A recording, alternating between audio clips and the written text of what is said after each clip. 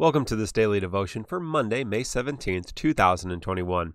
I'm Pastor Mark along with Pastor Wesley. We serve the United Methodist Church of New Lenox and welcome you into a time of daily devotion so that we can grow closer in love of God and love of neighbor. We're using the resource, A Guide to Prayer for All God's People. It's by Reuben Job and Norman Shawchuck. It's available at cokesbury.com through the Upper Room Publishing House. Let's take a moment. Center ourselves. Take a breath wherever you are. Gather your thoughts and things that you need to truly engage with this time. And let's invite God into our presence as we hear the invocation. Ever watchful God, who knows the heart and secret desires of all persons, search my heart. I pray. See if there be any harm in me, and lead me in your way forever. I pray in the name of your own gentle Spirit. Amen. As we approach Pentecost Sunday, our theme this week is Life in the Spirit. And our theme psalm is Psalm 104. It's a longer one this week, so today I will read it once in its entirety. If there's a word or a phrase that reaches out to you, jot it down, underline it, make a mental note, and come back to it throughout the week. Hear the words of the psalmist. Let my whole being bless the Lord. Lord, my God, how fantastic you are. You are clothed in glory and grandeur. You wear light like a robe. You open the skies like a curtain. You build your lofty house on the waters. You make the clouds your chariot, going around on the wings of the wind. You make the winds your messengers. You make fire and flame your ministers. You establish the earth on its foundations so that it will never fall. You covered it with watery deep like a piece of clothing. The waters were higher than the mountains. But at your rebuke, they ran away. They fled in fear at the sound of your thunder. They flowed over the mountains, streaming down the valleys to the place you established for them. You set a boundary they cannot cross, so they'll never again cover the earth.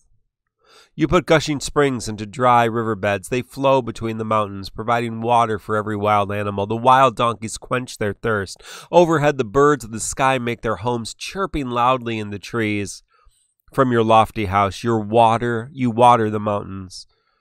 The earth is full by the fruit of what you've done.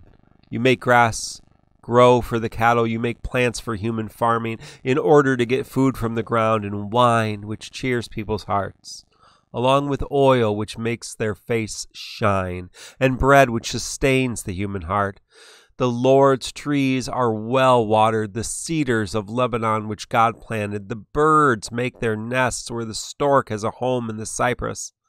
The high mountains belong to the mountain goats. The ridges are the refuge of badgers. God made the moon for the seasons, and the sun too, which knows when to set. You bring the darkness, and it is night, when every forest animal prowls.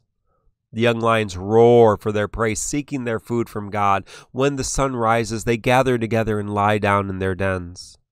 Then people go off to their work, and they do their work until evening. Lord, you have done so many things. You made them all so wisely. The earth is full of your creations. And then there's the sea, wide and deep, with its countless creatures, living things, both small and large. There goes the ships on it, and Leviathan, which you made, plays in it. All your creations wait for you, to give them food on time. When you give it to them, they gather it up. When you open your hand, they are full completely. But when you hide your face, they are terrified. When you take away their breath, they die and return to dust. When you let loose your breath, they are created. And you make the surface of the ground brand new again. Let the Lord's glory last forever. Let the Lord rejoice in all he has made. He has only to look at the earth and it shakes. God touches the mountains. and they erupt in smoke. I will sing to the Lord as long as I live. I will praise to my God while I'm still alive. Let my praise be pleasing to him. I'm rejoicing in the Lord. Let sinners be wiped clean from the earth. Let the wicked be no more. But let my whole being bless the Lord. Praise the Lord. Again, if there's a word or a phrase that just speaks to you today, write it down. Take note of it. Let's come back to it throughout the week. Our next reading comes from the letter to the church in Ephesus, Ephesians chapter 4, starting in verse 17. So I'm telling you this, and I insist on it in the Lord. You shouldn't live your life like the Gentiles anymore. They base their lives on pointless thinking, and then they are in the dark in their reasoning. They are disconnected from God's life because of their ignorance and their closed hearts. They are people who lack all sense of right and wrong, who have turned themselves over to doing what feels good and to practicing every sort of corruption along with greed. But you didn't learn that sort of thing from Christ. Since you really listened to him and you were taught how the truth is in Jesus, change the former way of life that was part of the person you once were, corrupted by deceitful desires. Instead, renew the thinking in your mind by the Spirit and clothe yourself with the new person created according to God's image in justice and holiness. Therefore, if you have gotten rid of lying, each of you must tell the truth to your neighbor, because we are parts of each other in the same body. Be angry without sinning. Don't let the sun set on your anger. Don't provide an opportunity for the devil. Thieves should no longer steal. Instead, they should go to work, using their hands to do good so that they will have something to share for those in need. Don't let any foul words come out of your mouth. Only say what is helpful when it is needed for building up the community, so that it benefits those who hear what you say. Don't make the Holy Spirit of God unhappy. You were sealed by him for the day of redemption. Put aside all bitterness, losing your temper, anger, shouting, slander, along with every other evil. Be kind, compassionate, and forgiving to each other, in the same way God forgave you in Christ. May God bless the reading of the letter today. We're talking about Pentecost. The Holy Spirit descended upon the disciples in the upper room, and they were filled with God's Spirit. Is the Holy Spirit non-existent before that? No, the Holy Spirit was God and is God since the beginning, before the beginning, all that kind of stuff. But there's this sense that after Pentecost that the Spirit resides in us. Truly has a home in us, if we let it. And that's what connects people together to create the church. There's no church without the Spirit. There's no church without Christians being connected to each other through that Spirit. But being part of that Spirit, I love talking about the Holy Spirit, because so many modern Christians, contemporary Christians, last 100 years or so, think that the Holy Spirit is the mysterious part of God. And yes, to some extent, as all of God is mysterious. But when in fact the Holy Spirit is the most intimately connected part of God we know, it is the God we know. It is the God in us, moving us, calling us, molding us, mending us, transforming us. So Paul says, listen, if you are truly alive in Christ, the Spirit's in you, and live into that. And he gives some examples, things we should do, things we shouldn't do.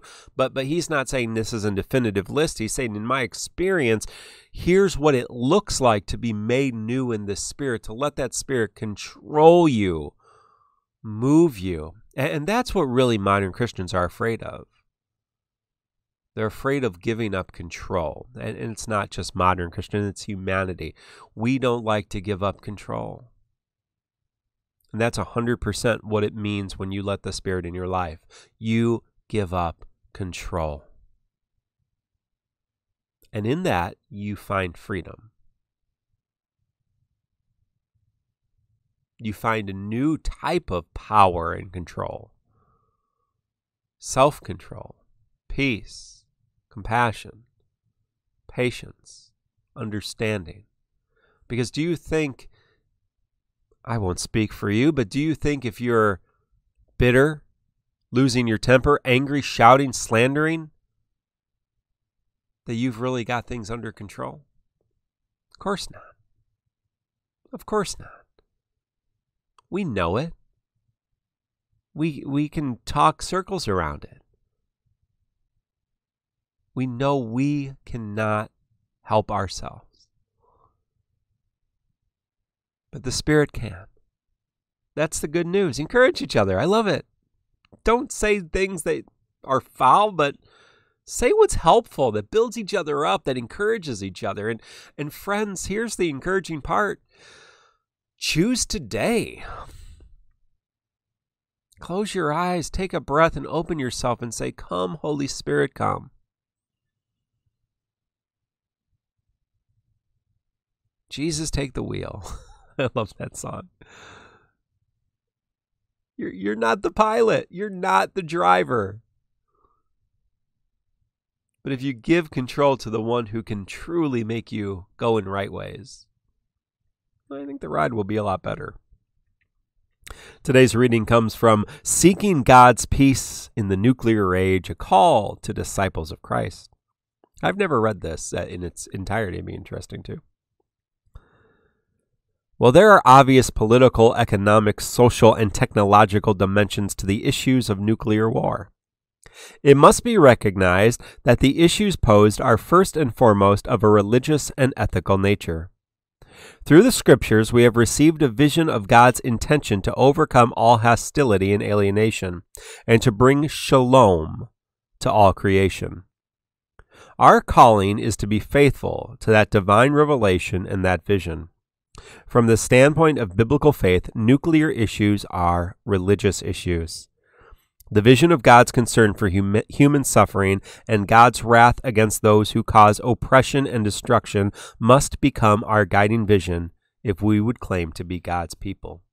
Friends, the Spirit calls us to move towards justice. As United Methodists, which UMCNL is part of, we are called to personal holiness. That's what we're doing right now, but also social justice, to move to make the world better. Our mission statement as a church is to make disciples of Jesus Christ. That's the personal holiness, for the transformation of the world. That's the social justice. We know that if we become disciples, if we are moved by the Spirit moves us to build the kingdom, to make God's kingdom come. And what is it? It's a kingdom of peace, a kingdom of hope, a kingdom of joy, a kingdom of love. The author of this work, talking about nuclear war, we could talk about it in so many other ways. As I continue to grow closer to Christ and take steps back and steps forward and all of that kind of thing, I'm constantly challenged with my own love of violence. Whether it's growing up in martial arts and learning so much and enjoying the thrill of fighting, or wanting to fight for justice, sometimes being a little too passionate in those areas, fighting for my kids' well-being, for my family. Or when it's talking about war, strife in our world. I find that I am always pushed and prodded and moved by the Spirit to find the way of peace. Because as I read Scripture and I experience the risen Christ, and I see and hear and live what Christ has done and is doing, it's always peace. And that's challenging, and that's tough, but it's so much better. Friends, today we pray for those closest to us. Maybe there's people who are living in your life who are struggling to experience that Spirit. Maybe in this pandemic, there are friends who are deeply faithful who have lost some of their faith or having crisis of faith. Or maybe there are people in your life who are at war with one thing or another. Let's pray for them. Would you pray with me? Lord, we ask that you send your Spirit upon us all. Help us encourage those who are struggling, and help us bring peace to those war-torn parts of our life, our world, and those around us. We pray this in your holy name. praying the prayer you taught us, saying, Our Father, who art in heaven, hallowed be thy name. Thy kingdom come, thy will be done, on earth as it is in heaven. Give us this day our daily bread, and forgive us our trespasses, as we forgive those who trespass against us. And lead us not into temptation, but deliver us from evil. For thine is the kingdom, and the power, and the glory forever. Amen. Friends, until tomorrow, I leave you with the benediction. Come upon us, Holy Spirit. Melt all hardness of heart. Use us for your own purposes, wherever you are sending us today. Until tomorrow, friends, peace be with you. Amen.